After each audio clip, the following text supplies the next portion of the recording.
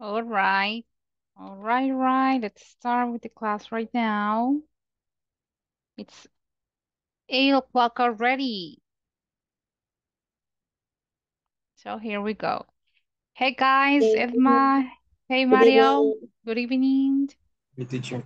You're always on time. Los felicito, siempre puntuales. You're always on Yes, time. So congratulations because you're the first ones thank you.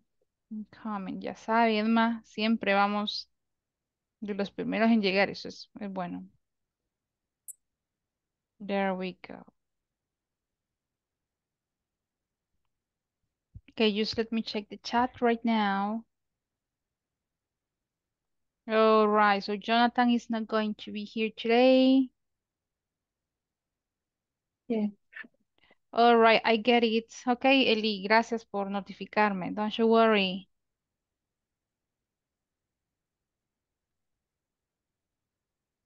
Vamos a responder. I already have. Hi, Elmer. How is it going? Good, Hello. good night. Hello. Good night to you. Hi, Rosa Ivez. How are you today? Hello, good evening, Good teacher. evening. Welcome. Thank you. Okay.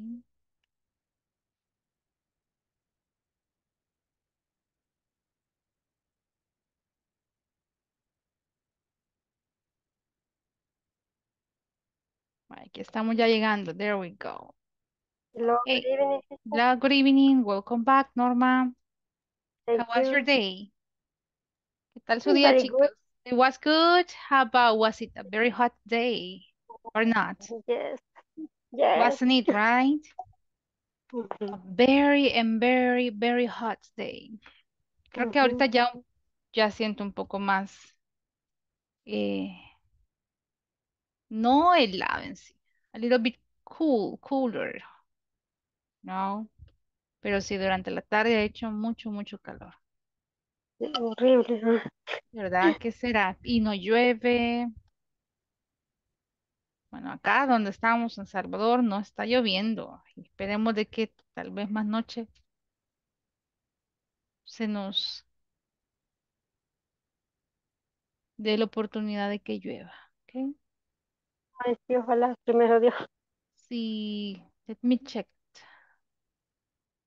Si revisamos el clima, not really. Cero probabilidad de lluvia. Oh, así que no, chicos. No Ay, lluvias Dios. en Salvador. Ahí estamos.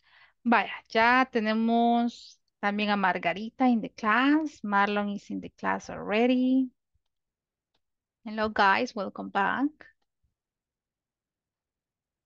There we go. Let's wait just an extra minute. Okay, just one more minute so we can introduce the topic for today. You know, I was thinking about it. If you go and check the calendar, you will find out that we are about to have those days off. Vacation is coming, right? The vacation time, ya casi viene la vacación. When is it? I guess it is the 1st of August, right? Just. Yes, So we are surviving. No, todavía estamos lejos, ¿verdad? It's the 11th today. Faltan cuántas? Like 2 weeks, 2 weeks and a half. And then we are going to have the vacation time, those days off. So think about, do you already have plans for those days off? What do you do with your family? Do you plan to go outside the country or probably to visit any place here in El Salvador? Do you already have plans? Let's start with a conversation. ¿Sí? Yo voy a escribir las respuestas. Do you already have plans? ¿Qué planes tienen para vacación? Tell me. I'm really interested to listen about that one. Vamos. Empecemos con esa pregunta. Speaking practice. Do you already have plans for this coming vacations? Yes. I will Mhm. go to the beach. Oh, you will go to the beach. Excellent. What else? I have to work. You have to work, so you are No, no work. going, you're going to work. Okay. Yes. Okay, go to the beach, work. What else? ¿Qué más van a hacer? In my I case, will I work. visit people. Sorry. Don't you worry. Okay, go. I will go to visit my family on Chalatenango. All right. You will go and visit your family. And in your case, Rosa, what are you going to do? In my case, I don't have vacation because I work. Ah, you work. So it means because you work, you said. You work. Yes, I work. Ah, so you have like this period of time in which you are given 15 days in a row. ¿Sí? A usted le dan los 15 días, 15 days in a row. Yes, in the June. Oh, so did you already have vacation or later on? When are you going to have vacation? Yes. When? Um, Depends when I Ah, when you ask. when you ask the first years. Oh, Um, okay, mhm. interesting. So you are going to work. How about the rest of the class? What are you going to do? How about you, Melvin? Do you already have plans for this coming No, vacation? I said I had to work. You have to work. Oh no, that's so sad. ¿Quién más? ¿A quién he escuchado? In your case, Catherine, Elmer, did you already tell me? Plans. What are your plans?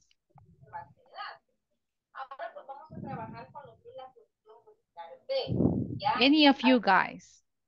What are you going to do? Pensemos, ¿qué vamos a hacer? What are we going to do? In my case, I have to work. I have like just 1 or 2 days off. That it's going to be, I guess, in a Friday and Saturday off. Then I need to work, you know. This is what we do.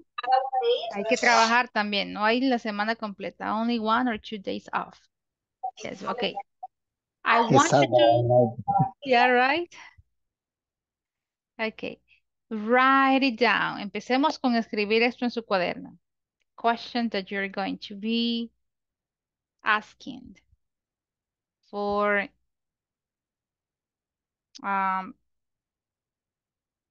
let me see. Vamos a tener quizás más adelante. Not right now.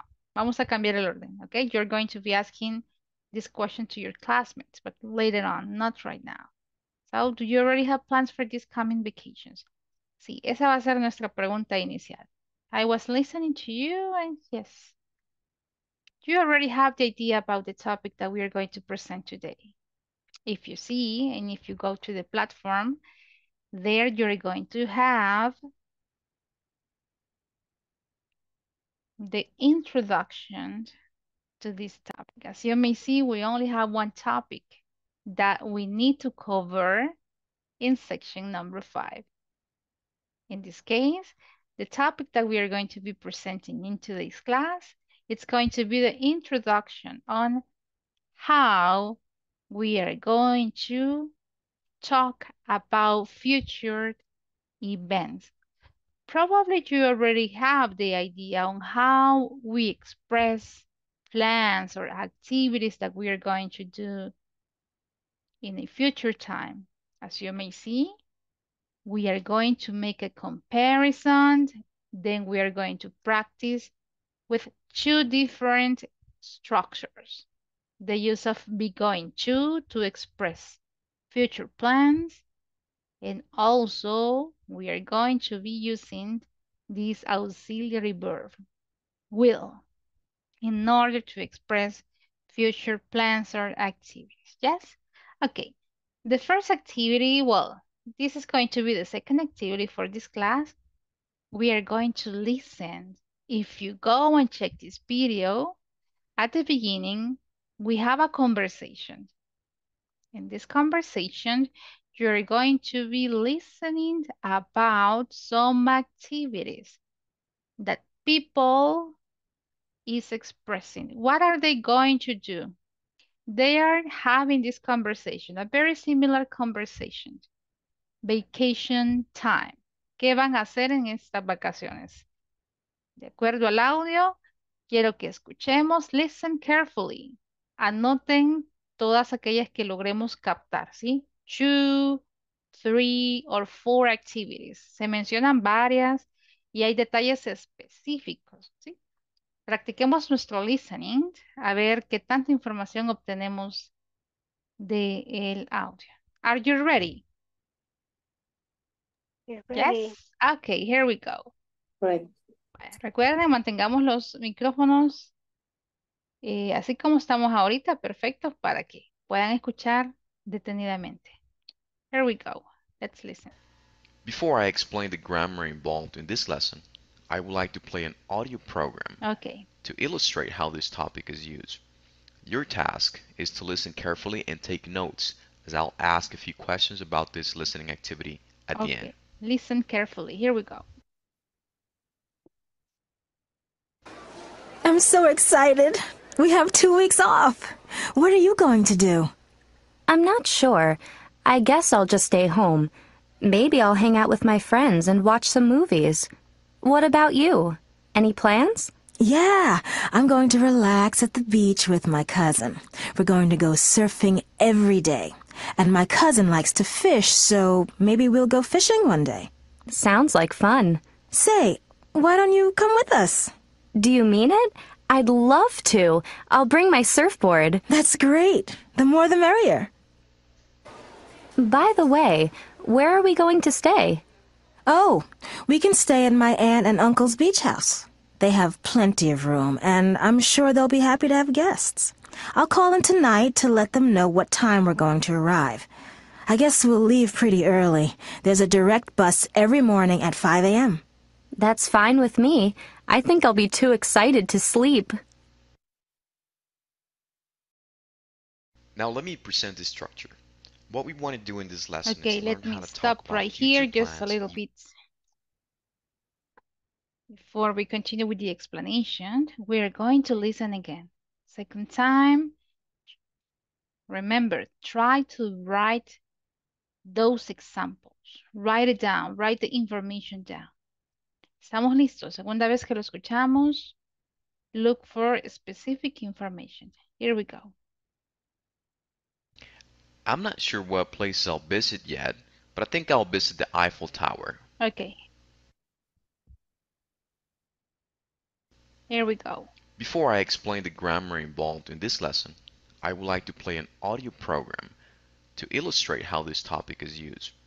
Your task is to listen carefully and take notes, as I'll ask a few questions about this listening activity at the end.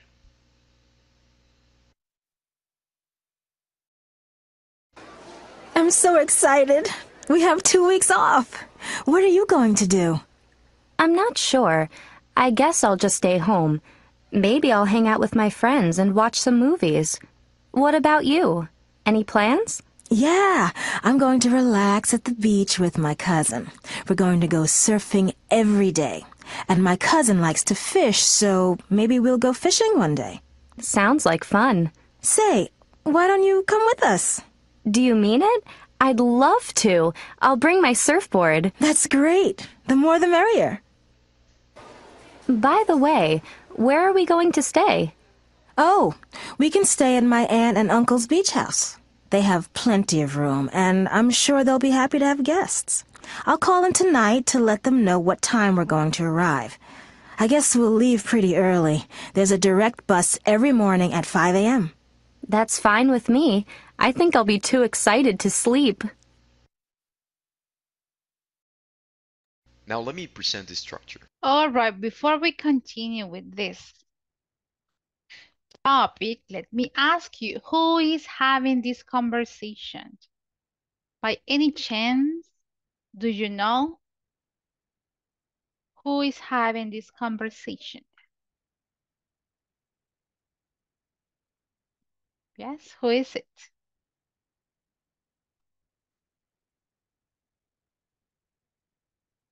First question. Who is having the conversation? ¿Quién tiene la conversación? Two girls, but I don't remember the names. Okay, there we go, Stephanie. Probably we don't have like specific information, but there are two girls talking about their plans. Okay, question number 2. Listen. What are they planning to do on those days off? What are they planning to do?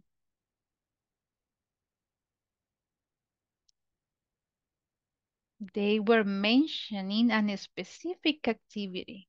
What are they planning to do? Are they going to a specific place or not? What Yes, information? Yes, the Edwin. one, yes, the one girl is going to the beach with her cousin, and the another girl is relaxing in her house Eh, and going to watch a movie with her friend. All right, excellent. Great information, Edwin. Then they continue having this conversation, and the girl who is going to the beach is making an invitation because she was being specific. What is she going to do at the beach? ¿Qué planea hacer en la playa? ¿Escucharon? ¿Alguien escuchó?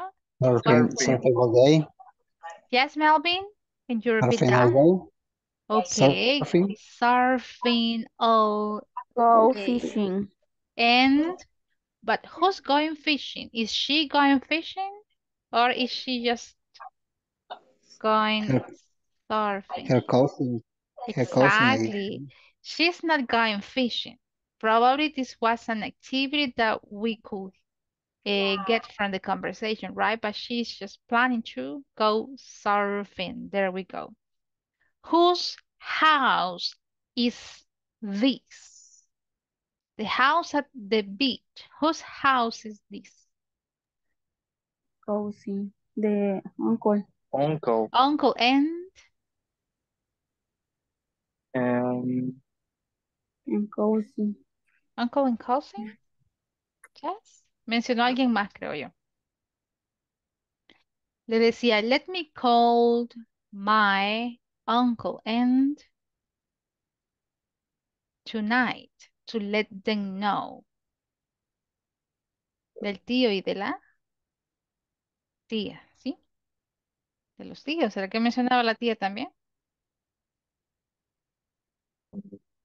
Did you get that part? Okay, so there we go. Esther speaking. Probably you already have that information. Si se fijan, este ya varios lo completaron y decía preguntas bien similares. Where are the girls going to stay? At the beginning of the conversation, we were listening about this part. ¿Dónde van a quedarse? ¿A la hotel? Dijimos que no, ya sabemos en dónde se van a quedar clases. A, B or C. B. B, right? ¿A qué se refiere cuando dice relatives? ¿A quiénes le llamamos relatives? Who are the relatives? If we are referring to members of the family. ¿Qué es un relative? Ujú. Relative. ¿Cómo traducimos entonces relative? What is a relative? Father and mother. Not really. Father plus mom, parents. Okay, relatives. Parent. Ajá. Papá y mamá juntos, parents. Pero relatives son los, podemos llamarle a los familiares. En este caso no es algo en específico, es una categoría en donde entran. Podría Como ser parientes. parientes, me encanta esa traducción. Parientes, ¿sí? Tío, tía, primos, sobrinos, ellos son mis relatives, mis parientes. Julia, ¿por qué les decía si habían escuchado el nombre? Porque sí, menciona el nombre de las chicas. En este caso, Julia es la chica que tenía planes ya, ¿sí? The second speaker. What plans does she have for the weekend? The first is First going one, to exactly. She's going to With go to the beach with with her her cousin. home. Y si se fijan, singular o plural. En este caso, si era uno. Tratemos de tener esta información. What might Julia do with her cousin? En sí, si se fijan, no estaba mencionando la actividad, ¿sí? Pero ¿qué podría Julia hacer con su, with her cousin? What might Julia do with her cousin? Go fishing. go Go Go fish. fishing, fishing. ¿sí? Se daba a entender que iban a hacer esa actividad. I am booked.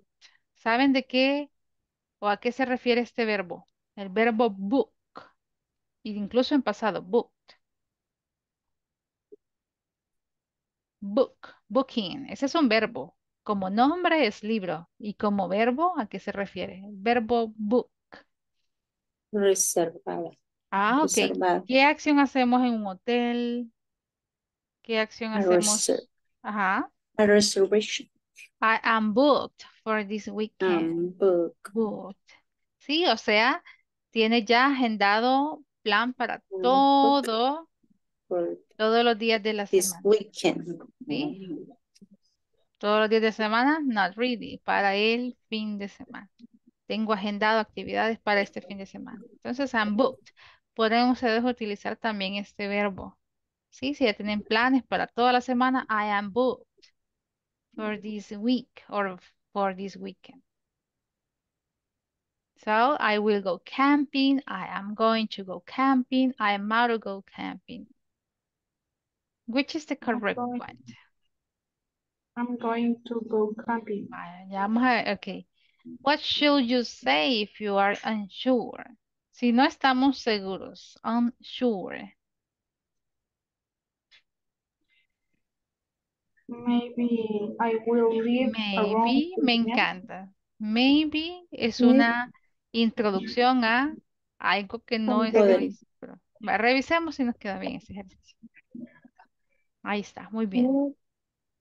Ok, entonces presentemos el tema de ahora, pero antes, let me check the attendance list. ¿Quién está en la clase ahora? Here we go. Ana Yamilet Hernández Martínez.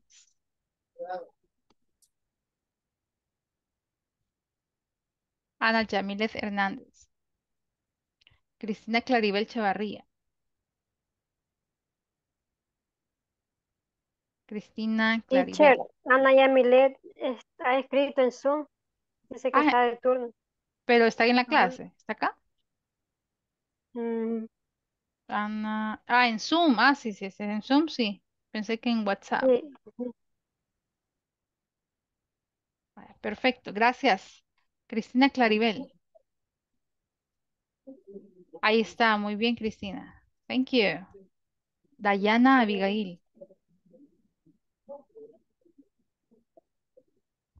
Dayana Abigail. Edma Salea Marina Peña. Present. Check. Okay, great job. Edwin Alexander Hércules. Present, teacher. Thank you. Eli Antonio Sandoval. Present. Okay, Eli, excellent. Georgina Beatriz Pérez. Present. Okay, Georgina, thank you. Elmer Antonio Landaverde.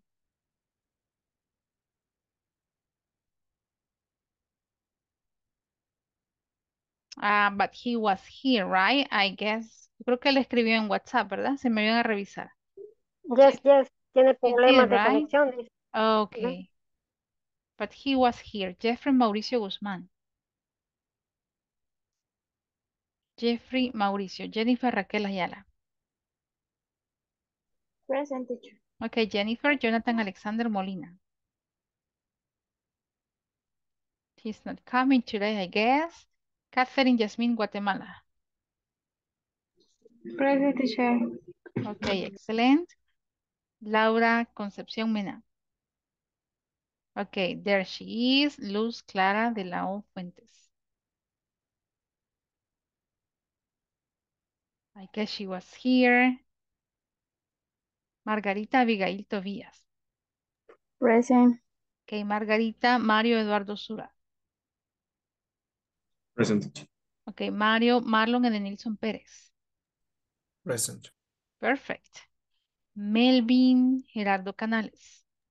Present, teacher. Okay, thank you. Norma Elizabeth Callejas. Present. All right. Norma Elizabeth Lizano. Present, teacher. Okay, excellent. Rosa Ives García. Present, teacher. Okay, excellent. Silvia Lizeth Melara. Present, teacher. Okay, perfect. And Stephanie Jamilet Perez. Present. All right, excellent. So the ones who are missing today, Jonathan, Alexander, Jeffrey, and Dayana. Ahí estamos ya. Presentemos entonces, ¿cuál es la diferencia entre ambas estructuras? Si se fijan, estábamos viendo al inicio la pregunta, ¿Do you already have plans for this coming vacations? Cuando hablamos de esa palabra en específico, plans, planes. Es una estructura en específico la que vamos a usar. But first, take a look at the questions that I have here. In this case, if we take a look at the examples that we have here, what do they have in common? ¿Qué tienen en común todas estas preguntas from number 1 to number 8? What do they have in common?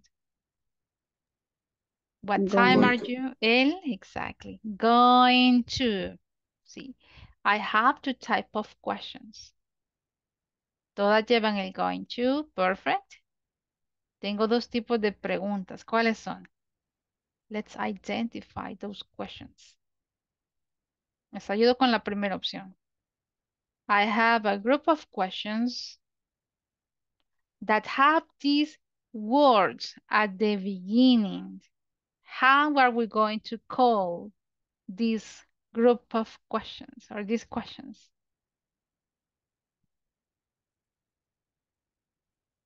¿Quién se acuerda cómo se llaman esas preguntas? The ones. W question. Ajá, muy bien, que inician con las WH words. And as you may see, I have some other questions like question number 8, that at the beginning they have the verb to be. How do we call these questions? ¿Cómo se llama este tipo de preguntas? The ones that are going to have the verb to be at the beginning. Yes or no questions. Exactly, the yes, no, yes or no questions, the ones that have the verb to be at the beginning. Entonces, como introducción podemos ver eso. If we are going to express ideas with the use of going to, we can have two types of questions. The information questions, or we can also have those questions that we call the yes, no questions. Ya vamos a ver este ejercicio. So, ¿cuál es entonces la diferencia de going to and the difference between will? Presentemos esto. Tal vez no nos queda tiempo para ambas estructuras ahora, pero todavía mañana y el jueves tenemos clase. The future with the going to, with going to. As you may see, we are always going to use this expression together. Siempre va junta. El going y el to, they are always together. Yes, so what is the structure? If you see, if we want to express statements, if you want to form questions, or even if you want to form negative statements, what are we going to do? The same structure, going to. So how do we make a statement? In this case, we have examples of affirmative and also negative statements. What is the correct order? We are going to have at the beginning, it can be a Subject. pronoun as a subject. We can also have names and they are going to act as subjects. ¿Sí? El sujeto puede ser un pronombre o un nombre. Eso es muy importante. Look, the correct use of the correct Verb to be. correct use of the form of the verb to be. Si no lo uso correctamente, desde ahí mi oración estaría incorrecta. ¿Sí? The only one that is going to use this form of the verb to be am, the first person, I. Recuerden la tercera persona, he, she, and it. They are all going to use the correct form. In this case, is. Y el resto que le llamamos los pronombres, que muchas veces incluso expresan plural, todos ellos ocupan una forma del verb to be that is going to be are. So am is an are. Going to. Going. ¿Será que expresa entonces una acción progresiva, pero en el futuro? Probably, right? Ese es el sentido que le da el going. An action that we are going to do. Algo que va a suceder en el futuro. Ya no es un presente progresivo. In this case, we are expressing future actions. Y como termina con esta partícula, el to, inmediatamente necesitamos redactar un verbo in the based form. No podemos agregar nada, no puede ser progresivo. Si no, se queda en su forma base. En teacher, ¿será que para la tercera persona vamos a conjugar entonces el verbo? Not really. Cuando conjugamos el verbo con es, eso es cuando estamos hablando del presente. Presente simple. En este caso es otra estructura, es el futuro. We are not going to have a difference whenever we have the third person. El verbo para todos los sujetos permanece igual. ¿Sí? ¿Por qué será entonces que no lo puedo modificar con la tercera persona? Uno, porque ya usamos una expresión auxiliar. En este caso, el going to. Esto ya no me permite modificar verbos, no importa si es la tercera persona, primera persona u otra. Yes, so going to and even the negative form, not going to, no me permite que el verbo se modifique. Yes. Okay, so in this case, going to, going to. Whenever we talk about the use of going to, as the examples that we have right here, it's because we already have plans. Una de las diferencias entre will and going to, si cuando hablo de el going to, con anticipación he hecho planes. No son acciones en el momento o decisiones que se toman just right at the moment. Not really. We go back in time. We think about the process that we need to follow in order to accomplish those activities. Siempre que hablemos de going to, son acciones planificadas. No puedo usar going to si tomo una decisión en el momento. Not really. ¿Sí? Muchas veces dicen es que es un futuro cercano. Probably, right? Probablemente cercano, pero no es esa la diferencia. The main difference is that whenever we use going to, it's because we have already planned those actions. Quédense con eso, ya planificamos las acciones. Se fijan al inicio de la clase, algunos no tenían planes para vacación. Probablemente en el momento exacto o el día exacto de iniciar la vacación, ahí van a decidir qué hacer. In that case, you are going to use a different structure. El uso de will. Pero acá como hablamos de planificación previa de actividades, es donde ustedes van a usar el going to. Vale. Primero, 8 different questions. Revisemos las preguntas para que practiquen con sus compañeros. Number 1. What are you going? No, what time are you going to go to bed tonight? Number 2. What time are you going to get up tomorrow? What are you going to do after class? What are you going to do tomorrow morning? Where are you going to go on the weekend? How much money are you going to spend tomorrow? Number 7. Who are you going to talk to tomorrow? And the last one.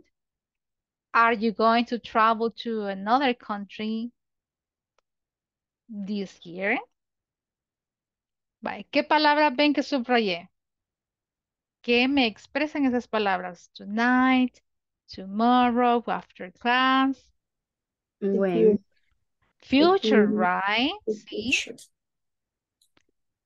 Entonces, la combinación del going to siempre también va acompañado de expresiones que indican futuro.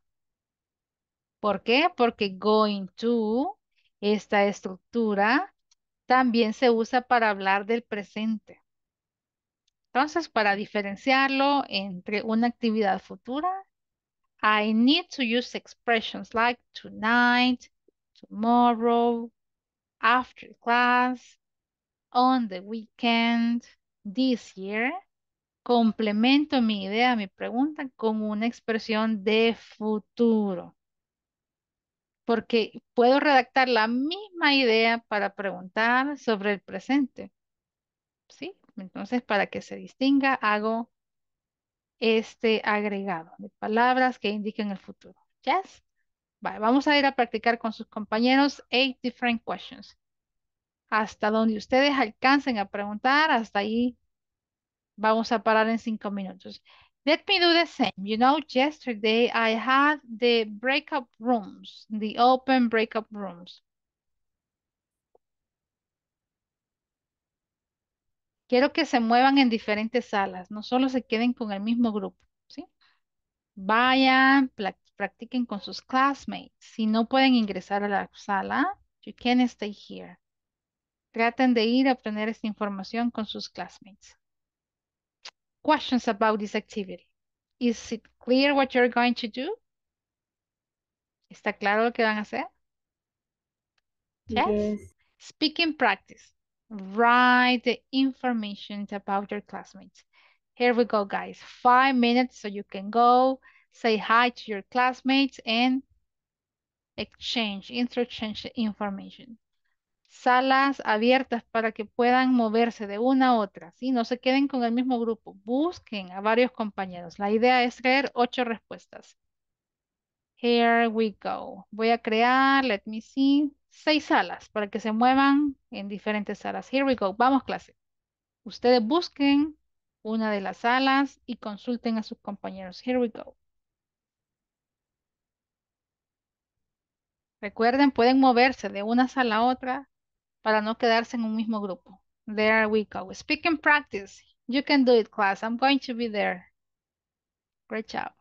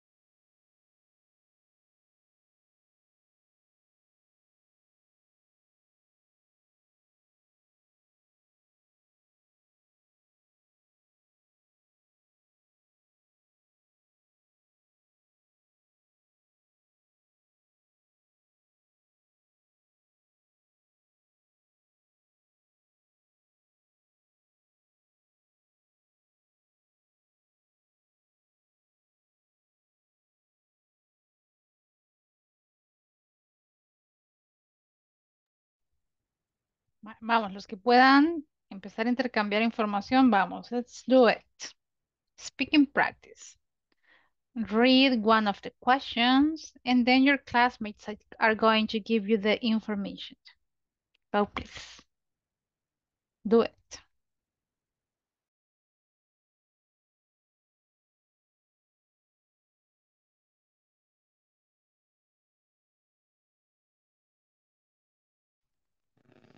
Hello, guys.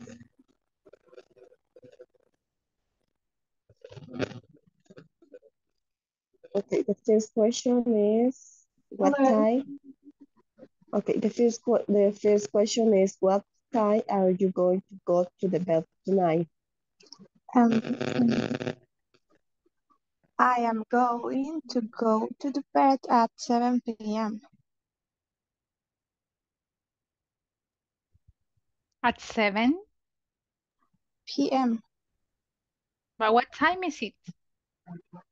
Remember, this is a future plan. So it cannot be at 7. At night. At night. Okay, after the class. Excellent. So, excellent job.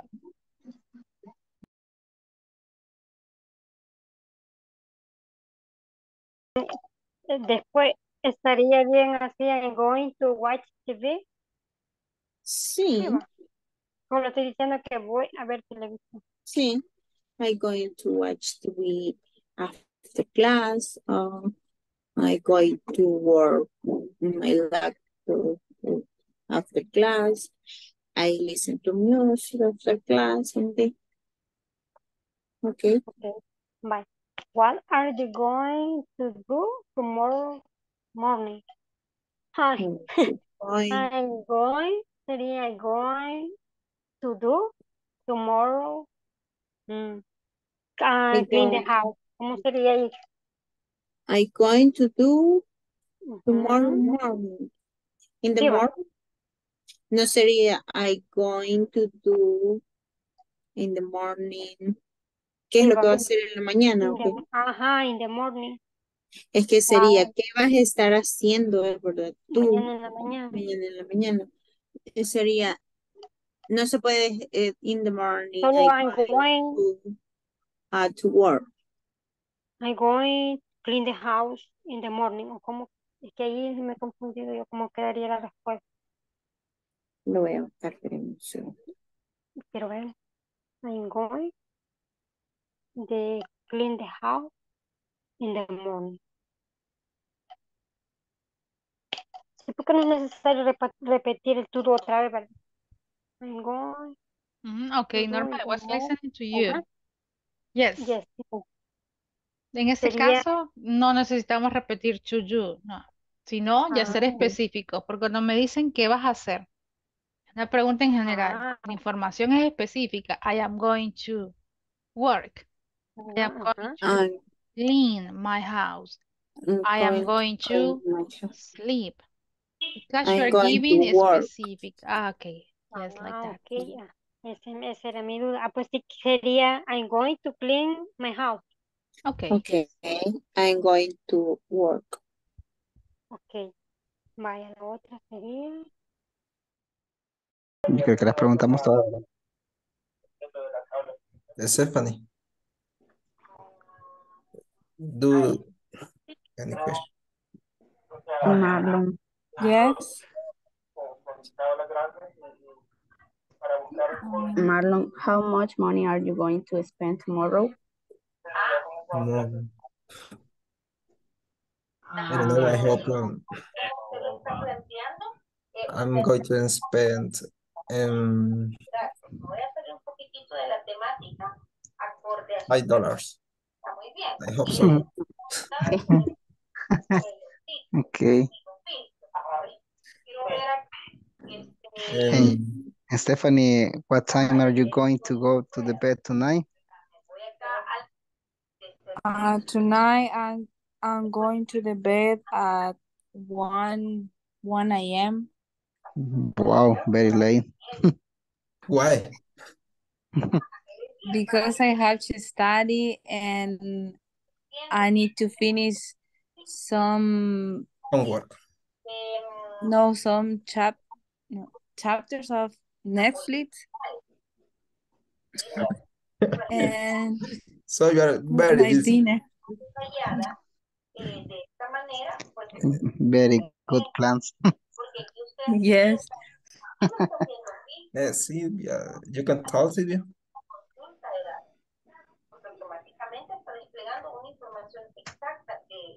Hi. Hi, do you want to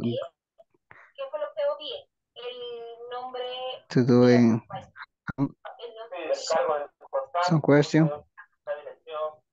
Silvia, do you want to ask some question or answer?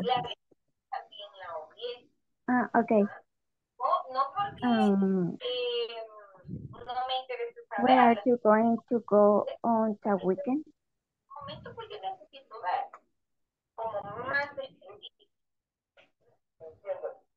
Who? And you, Marlon, you can answer. Okay. What's the question? On weekend right now? Yes. Weekend. I don't know what I'm gonna do. I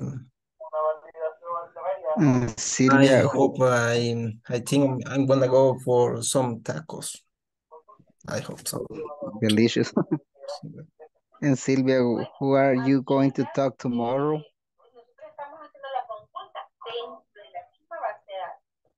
The question number 7. Who are you going to talk tomorrow? I'm going to talk 6 a.m. 6 At a.m. 6 a.m. Okay. Yes, 6 a.m. Yeah. Okay. In my case, I am going to get up at 5 a.m. 5 Yes, a.m. 5 a.m. Okay. Okay, the third question. What are you going to after class? What are you going to do after class? Yes, what are you going to do after Class. I going to eat. Really? Okay. For example, I going to eat. Yeah. It's okay. And you? In my case, probably I'm going to check my Facebook. Okay. Okay. Yes. Uh, Okay. yeah, the fourth question is, what are you going to do tomorrow morning? What are Actually, in you? the morning. What are you going to Tomorrow do morning. tomorrow morning? Morning. Morning. Is in the morning. Sería in the morning. La forma correcta o así está bien. No, that's okay. Tomorrow That's morning, okay. that's okay. Yeah, you can use that Okay. expression. Recuerden que Okay. en inglés amamos hacer preguntas o expresiones cortas, ¿sí? Entre menos palabras, mejor. That's why. Okay. Tomorrow morning, yes. Okay. Yeah. Okay. What are you going to do? Yes. What are you going to do tomorrow morning? I'm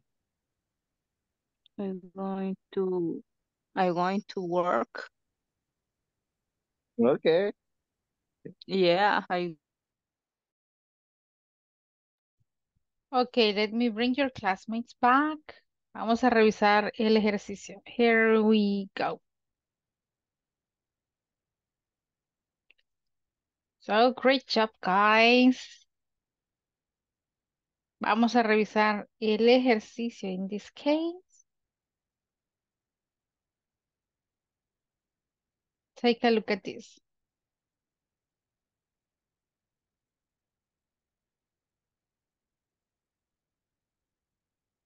Okay, here we are. So, you know, guys, I was listening to you. And yes, you already have the idea about the structure. Todos usaron bien la estructura. I am going to. I am going to. In this case, none of you expressed a negative statement. Creo que nadie ocupó el negativo. I am not going to. Todos ocuparon afirmativos. I am going to. Pero, ¿cómo redacto una respuesta? Listen, pongamos algunos tips para saber cómo dar respuesta. In this case, we have the questions, but how are we going to make sure that my reply is the correct one? Si se fijan, una de las características de las WH questions, ¿qué pasa con las WH questions? Es una pregunta muy en general. ¿Qué me están preguntando? What are you going to...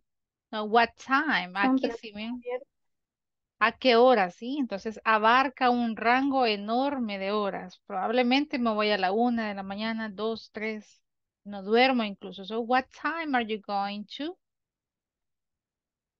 go to bed? Paso número 1, identificar que me consultan. What time? 2, cuál es la información en específico que necesitan de mí? Go to bed, porque en base a ese verbo o a esa expresión, así doy respuesta. Number 1, what time are you going to go to bed tonight? ¿Quién tiene esa respuesta? ¿Quién obtuvo la respuesta? Okay, Luz. I'm going. Yes. I am going to go to bed at 11 p.m. All right. ¿Ya vieron qué información ocupé? I am going.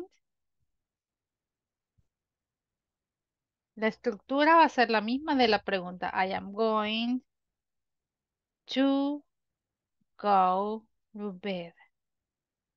¿Cómo complemento mi idea? Con mi información personal. At. What time did you say, Luz? What time are you going to go to bed tonight? 11 p.m. At 11, wow. At 11. Pero a veces cuando hablamos de horas no podemos ser específicos. A las 11 en punto, a esa hora me tiro a la cama y ya me duermo. No, ¿verdad? Es una hora. No. Entonces, ¿cómo hacemos para no mentir? Que a las 11 en punto, no que mintamos, sino que no damos una información específica. Miren, ocupemos esto. Cuando hablamos de tiempo, no Around. exacto, around 11 p.m. Bien, exactamente. Around. Teacher, In this case, no, at around no, solo quitamos el at, porque at es una hora específica. Around abarca muchas horas. Around. Number 2, no todas las vamos a analizar así por el tiempo, pero veamos la 2. ¿Qué me preguntan? Tiempo. ¿Sobre qué actividad? Get up. Get up. Sí, ese es el verbo. Entonces mi respuesta debe llevar la expresión get up y mi información personal, que es el tiempo. What time are you going to get up tomorrow? ¿Quién quiere probar con esta? Who wants to try? I'm going to get up 5 a.m. Ok, me gusta que ocupó la forma corta. I'm going to. ¿Cuál es el verbo? Get up. ¿A qué hora se va a levantar? 5 a.m. Around. Around 5. At 5. Después de 3 At alarmas. Entonces, At igual. 5. Segurísima, Edma. Yo despierto la alarma, teacher. ¿Cómo lo hace? Deme la clave. Pero si son las 4:59, no, cierro los ojos otra vez a 5. 4 minutos. Ok, so ahí así es exacto. So at 5 a.m. Wow, interesting. Siguiente, ¿qué pregunta o qué información necesitan? Como es una WH question, solo me dice what. Si se fijan, es una expresión muy amplia. ¿Qué? ¿Y cuál es el verbo? Es el verbo do. ¿Qué vas a hacer? What are you going to do? Pues claro. Y cuando me dicen do, aquí puedo ocupar cualquier verbo. I'm going to work, to sleep, I'm going to eat, to clean the house. Por eso es que yo no tengo la respuesta aquí. Tiene la respuesta es a quien yo le estoy consultando. El what, uy, es una expresión muy, muy amplia. Por eso aquí la respuesta puede variar. Yes. Edwin, what are you going to do after class? I'm not going to go to the party. Oh, because you're a good boy. So I am Yeah. not. Say yes, I am, teacher. I am not going to go to a party, pongámosle. Okay. Because he is going to practice his English and do the homework, right? Yes. Yes, of course, teacher. Of course, as I always do, listen. Wow, imagínense, tenemos una respuesta negativa, un statement negativo. Podemos hacerla incluso más cortita. I'm not. I'm not going to go to a party. Podemos agregar más complemento, claro. Sean creativos. Be creative.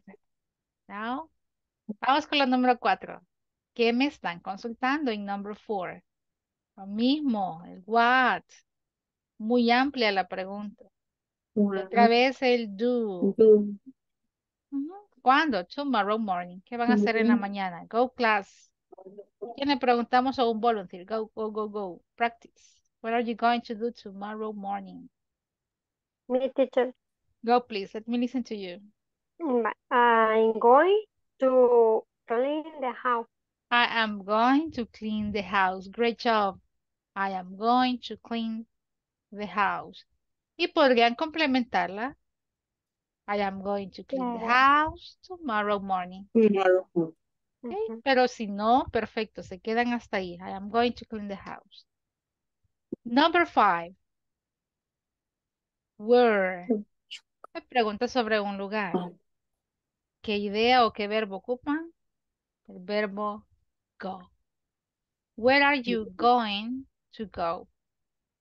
Sí, si se fijan, sí es válido esta combinación, el going y el go. ¿Por qué? Porque esta frase es una frase fija o esta expresión se puede ocupar con cualquiera de los verbos, menos el verbo to be, claro, porque el verbo to be lo tenemos aquí, al inicio.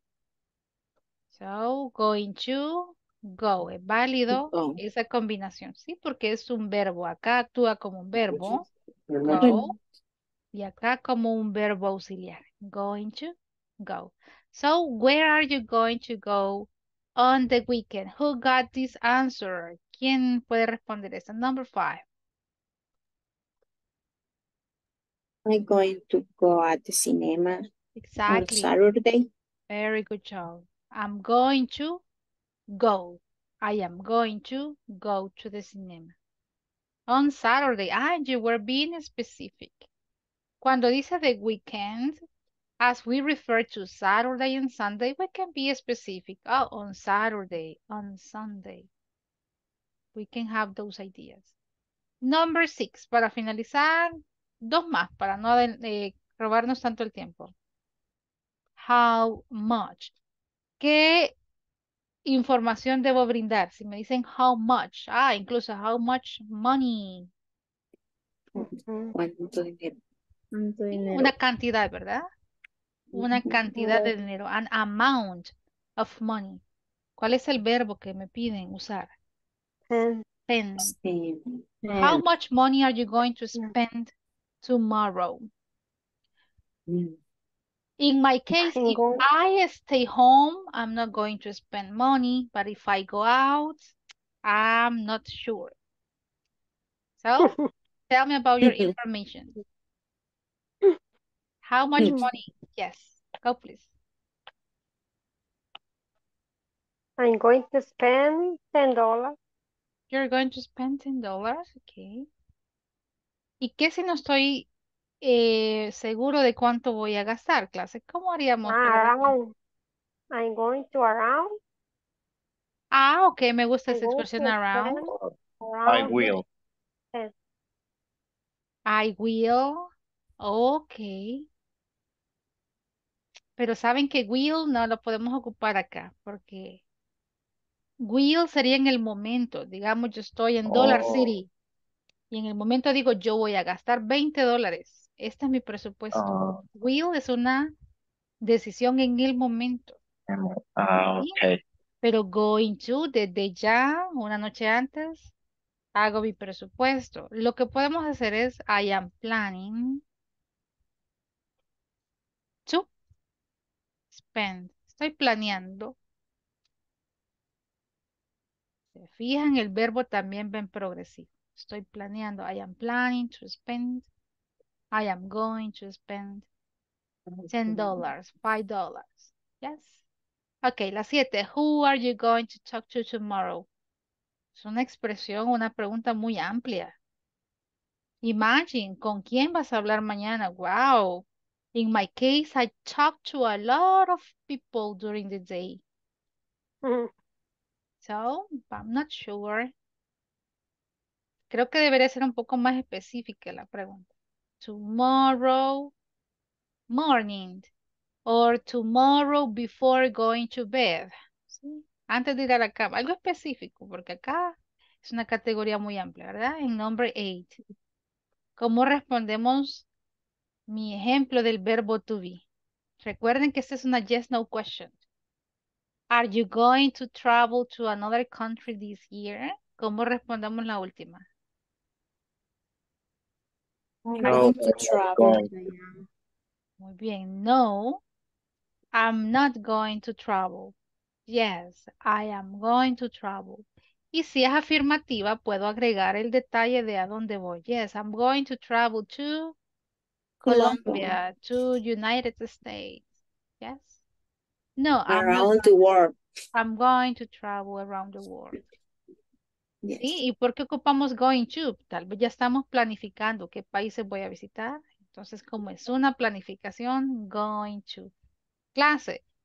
Quiero que recuerden eso. Going to, estructura que se usa para actividades planificadas. Mañana vemos el uso de will, porque ahí sí hay un desglose de ac- eh, acciones cuando yo voy a ocupar will.